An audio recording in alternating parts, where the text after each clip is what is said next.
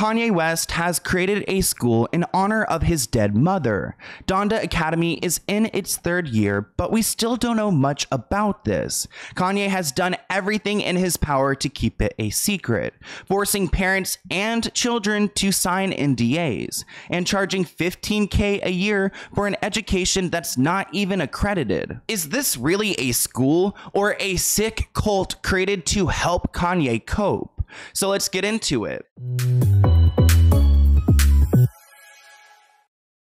We need to talk about Kanye West's school, Donda Academy. So everybody's asking, what's the deal with Donda Academy? I mean, Kanye West is known for a lot of things, but creating a school seems very off-brand. Personally, I don't know how I would feel about my children going to a school ran by Kanye. And it's a red flag that his own children don't even go to the school. So if his kids aren't going there, then why should you send yours? Kanye does have some reasoning for why his kids do not attend his academy. He claims that Kim did not want their children going to his school, so he had to compromise for now, but he does want his children to attend Donda Academy. I want my kids to go to Donda, and I have to fight for a say-so.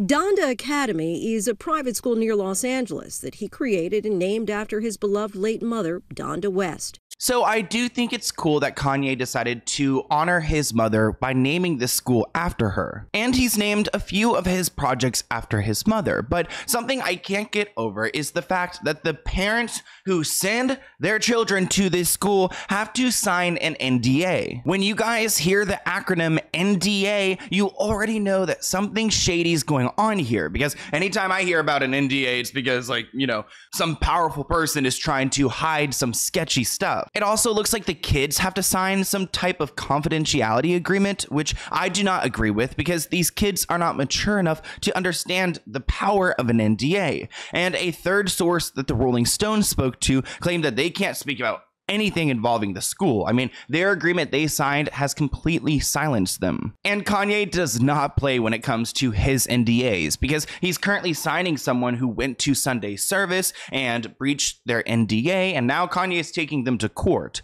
But I do want to play a clip that's gone viral of Professor Kanye teaching his students how to sing. There's something really creepy about this video. Good morning, Donda. Good morning, Donda. Good morning, Donda. Good morning, Donda. Good morning, Donda. Good morning, Donda. Good morning, Donda. Good morning, Donda. Good morning, Donda. Good morning, Donda. Good morning, Donda. Good morning. Good morning, Donda. Good morning, Donda. Good morning, Donda. Good morning, Donda. Good morning, Donda. Good morning, Donda. Good morning, Donda. Good morning, Donda. Good morning, Donda. Good morning, Donda. Good morning, Donda. Good morning, Donda. Good morning, Donda. Good morning. Good morning.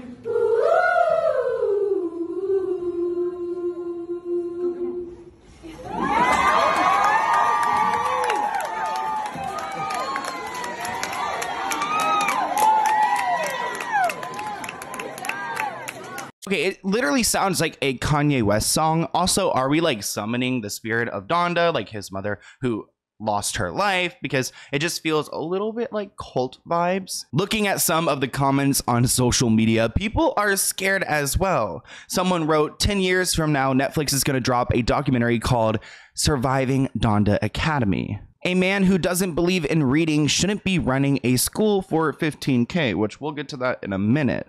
Someone else wrote, legend has it, if you don't take your antipsychotic medication, you'll wake up in Donda Academy. So let's talk a little bit about this school and why it was created. So Donda is a private school located in Southern California, and they teach K through 12, which is a large range. Here's a clip of Kanye speaking about what goes on in Donda Academy. Ye is hoping to pass the lessons he learned from his mother to the students at Donda Academy.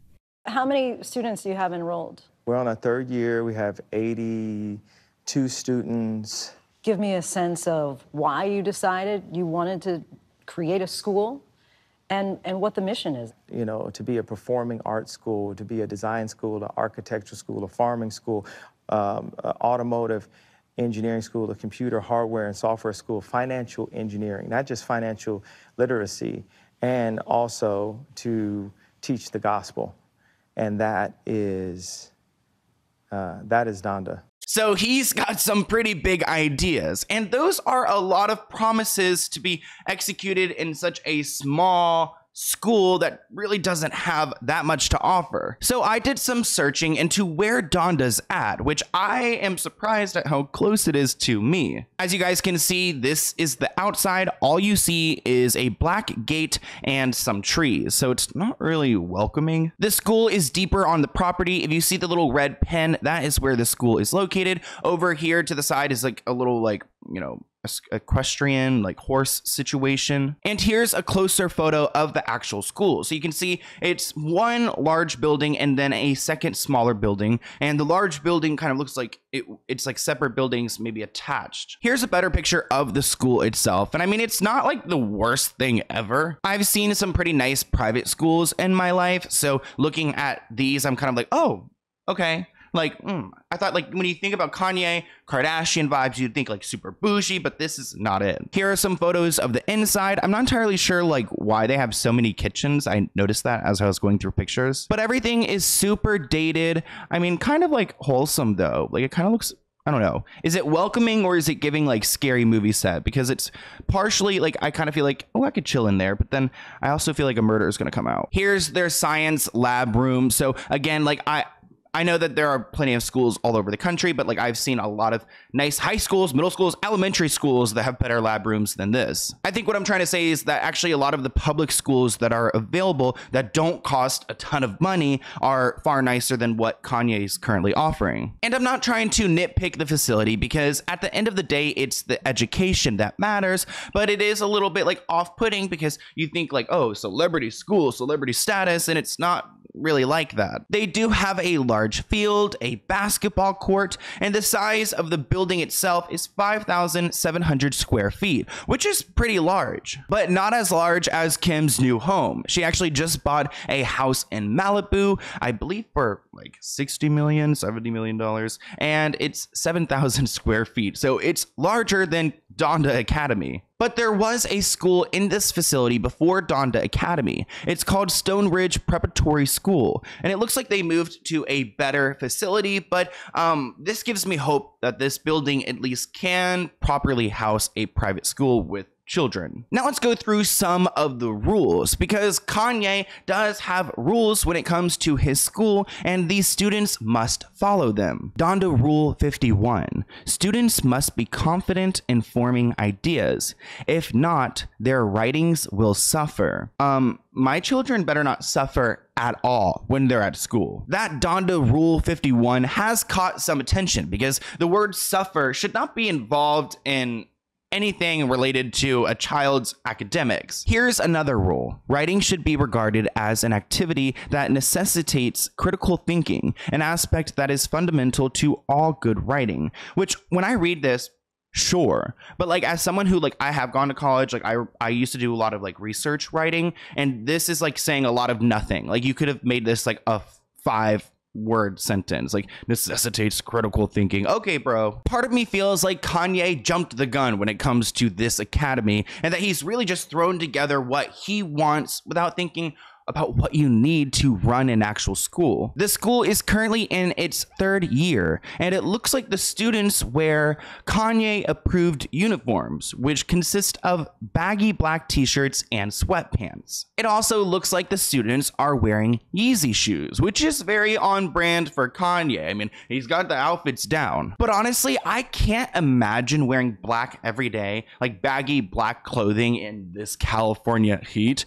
could be a good idea. I mean, even for your psyche, like I express myself through my clothing, and to have to wear just all black and like, I don't know. I like sweatpants are comfortable, trust, but sometimes they're not because I get really hot. So I'm like, I want sweat shorts. Like, can those be Yeezy approved? But to kick off the 2022-2023 school year, Boston Celtics player Jaylen Brown visited the school. He posted this picture, and why is it giving like prison. Like the outfits are very much giving prison, depression. Like cool, it's all uniform, it looks great, but also at the same time, it's just like it's actually not creative and it's giving cult. His caption really rubbed me the wrong way. I don't know why, but he wrote, Donda Academy 3 kids gave me their autograph today and said they will be famous. I believe them.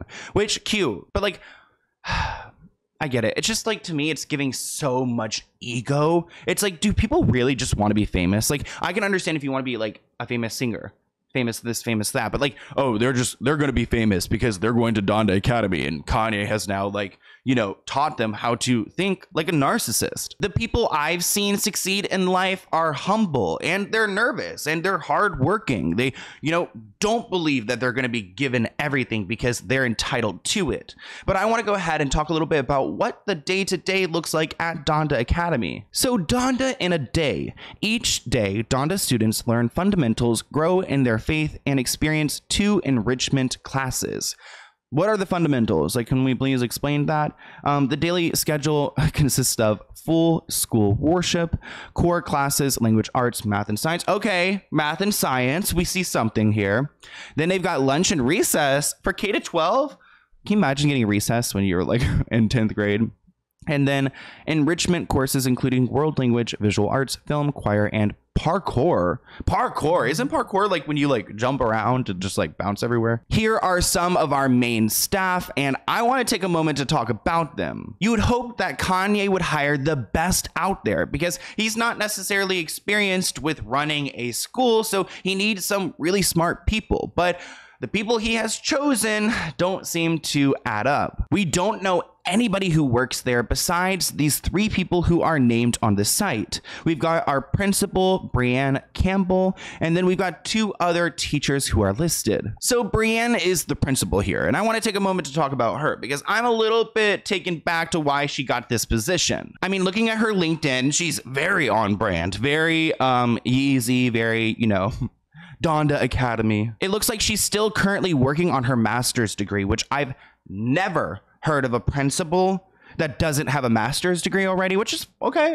all right. But like, wait, what? Usually principals of schools, like they have administrative experience and years under their belt. And it actually looks like she's been working with Kanye for some time. She was the choir director at Sunday Service, and now she's the freaking principal and executive director at Donda Academy. So she took a big leap. And a lot of these like companies here, like the Natural Spoon one, or Nature Spoon, I looked it up. It's like a wooden spoon they used to sell. So like, this is a huge career jump for her. More power to her, because I want to see people succeed. I mean, that's a great position to have, but at the same time, I'm worried about the children. And she's 28 years old and doesn't even have her master's yet. So she should have it by next year. But at this point, I just don't know if she's the best pick for a principal. Donda just started their new school year, and 2 weeks before the school year begun, they were still looking to hire staff members. They looked on Facebook groups and LinkedIn for teachers and assistants paying $55K to $75K a year. Can you imagine hiring a teacher like 2 weeks before? That seems like really poor planning. I mean, how can you properly vet a teacher if you've only got 2 weeks until the school year starts? A representative from the school says that there will be more information about the academy released in due time. But right now, they don't really care if people know about the school. They are just looking to build their program and to provide a good Christian education. But I do think it's interesting that they're holding back so much information and making people sign NDAs. It seems like they're trying to hide something. And just to add on to all of the concerning points I brought up in this video, this school isn't actually accredited as a legitimate school, which means that if you go to Donda Academy, you're not going to college after, because the classes do not count as like legitimate classes, which accrediting isn't that difficult. But if you want to go to the school and go to college or transfer to another school, all of the time that you've spent and the money just completely goes away because it doesn't count. Which, why wouldn't they accredit it before they've gone into the 3rd year of schooling? I have no idea. Personally, I don't think this school will ever be accredited because I don't believe it meets the needs to actually be accredited by California. So I don't know know if this is just a passion project or what, but he's kind of screwing over the kids who are sent here and who cannot go to college or do anything with their degree that they've never earned. Plus, they're paying about $15,000 a year to go here. So they could go to public school, you know, go to classes and actually go to college with those credits, or you can pay $15K a year. So what is that, like $60,000 for 4 years to go to high school here? It seems like a ripoff to me, because as I'm doing research, I can't seem to find the benefits of going to this school besides the fact that you have like a choir class that sometime Kanye shows up at and he teaches you guys how to sing in a way that sounds like his song. I mean, earlier when they went, whoo, like that sounded like a Kanye song. But Donda Academy is currently accepting applications, and I found it interesting what information they ask for. I actually filled it out for my dogs. I'll let you guys know if we are chosen, but they're not really asking for much. So I question like what criteria they use to determine who gets in and who doesn't. There's no denying the fact that Kanye has a hard time when it comes to the passing of his mother. And it really seems like this school is just a way for him to further cope with his mother's loss. Both my parents are educators, but my mother was the first Black female chair of the English department at Chicago State University, and she was a Fulbright scholar. My colleague Terry Moran interviewed Donda for Nightline just months before her sudden death in 2007. Then you were a single mom raising her. Yes. How was that? A single mom. How'd you do that? Well, it was a lot of fun. It was a challenge, but when you have challenges, that's what makes life worth living, right? Kanye was a great kid, even with all the... He was a good boy? Oh, he was a very good boy. That surprises us today. Yeah, he was a very good boy. Now, that doesn't mean that he didn't get into his share of trouble, and he would always challenge you, and you needed to be on your toes. Again, I think it's really sweet that he has dedicated this school to his mother, but I just hope that he does everything properly to ensure that these children who come here aren't just wasting time and money, because they don't even really have a choice to be there. Their parents put them there. And it does seem like their athletics program is doing well. They have an Instagram for Donda Sports, and they're selling sweatshirts for like $200, like shorts for $140. Like, they're selling a ton of merch. So this Donda Sports, which doesn't even really exist yet, has profited a lot. As I was doing research, I found that there were some players already selected for the team, and there's someone named Jalen Hooks, which I'm like, oh my God, a fellow Hooks. I never see anyone with that last name. So I'm like, Jalen, we're part of the same, like, we're Hooks. So I thought that was cool, but I do want to talk about some of Kanye's recent actions. He recently tweeted something that's really like anti-Semitic, like against Jewish people. I don't even really want to read it, but he's gotten in some big trouble for this. Can you imagine allowing this man who tweets and post these things to take care of your children? I just wouldn't feel like he's responsible to do so. But I mean, I do like Kanye, but there's sometimes where he does things like this where I'm like, this is completely unacceptable. You cannot be like anti-Semitic like this. Also, it's just shocking to see how he really feels, because that type of rhetoric hurts people, and it puts his children in danger because his kids now have extra security because of his comments he's made. I guess Kim has hired the extra security because now he's doxing where his children go to school because they're not going to his school. So he's like, they go to this Canyon school, right here. And then he's making anti-Semitic comments, which then put his children at risk because maybe someone will target his kids to get back at him. So that's not cool that Kanye is making those type of comments, because it's not just his well-being, it's his children's now. And I hope he does take the time to go and accredit this school, because like, these children deserve to have a valid education. It seems like he's just trying to cultivate a cult and remembrance of his mother to help him cope. But I want to hear what you guys think in the comments below. Here's my email, and I'll see you guys in a new video soon. Bye, guys.